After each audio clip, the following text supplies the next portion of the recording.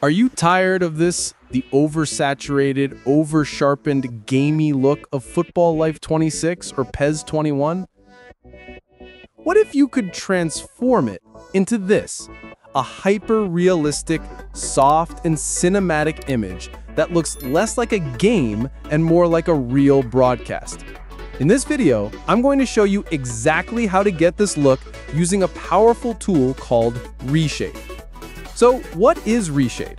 It's a free post-processing injector. That's a fancy way of saying it lets us add our own visual effects like color correction, motion blur, and advanced lighting directly on top of the game. It's the key to unlocking true realism. First, let's get it installed. Step 1. Go to the official website at reshade.me. The link is in the description. Step 2. Click Download and get the latest version. Step 3. Run the setup file you just downloaded. A window will pop up. You need to find your game's main executable file. Click Browse. Navigate to your SP Football Life 2026 folder and select fl26.exe. Click Next. It will ask for the rendering API. For Football Life and PES 21, you must select Direct3D 10, 11, or 12. Click Next. You'll see a list of shader packs. If you plan on using my presets, I recommend clicking Uncheck All at the top and then Check All. This downloads all the necessary shaders. Click Next. Just wait for the shaders to download and install. And that's it. You can close the setup. ReShade is now installed in your game. Now, before we just turn things on, we need to understand why real footage looks real. The secret isn't to add more. It's often to add back the natural, subtle imperfections that our eyes expect to see. If you've ever been introduced to 3D design or visual effects, you'll know the simple answer: imperfection. Real life is not as perfect as video games try to be, especially when they're trying to look realistic. The secret isn't always to add more. It's to add back the natural, subtle imperfections that our eyes expect to see. So let's break that down. First, less sharpness. Real camera lenses don't produce the pixel-perfect digital sharpness that games do. We'll actually use a shader to soften the image, which gets rid of that artificial, over-sharpened look. Second, real motion blur. Real cameras have a shutter speed.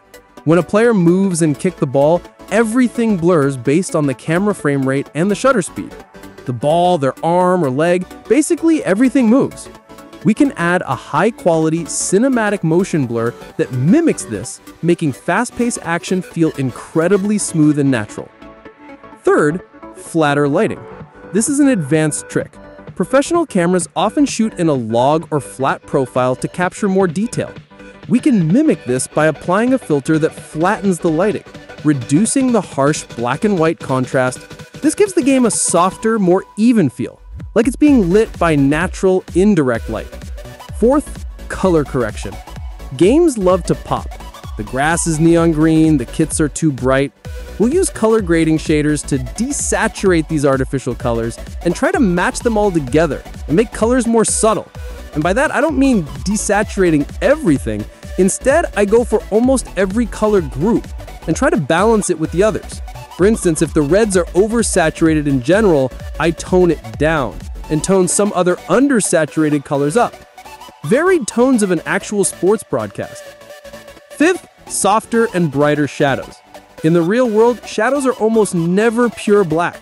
They have color and softness. We'll adjust the shadows to be less dark and crushed, which adds a huge amount of depth. Sixth, proper anti-aliasing. This is a simple one. We use a shader to smooth out all those jagged, stair-step edges on the players and stadium lines. And finally, my favorite trick, the animation fix.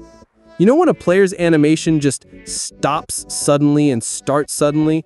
In animation, this is called hitting the wall, and it looks robotic.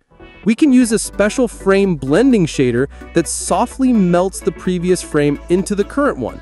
This faked motion blur smooths out those hard transitions, making player movements look a little more fluid. And guys, don't get me wrong here. It's not going to fix any animations. It's just a visual illusion. Now, you could spend hours tweaking all of that yourself, or you can just use a preset, like the one that I'm providing in the description.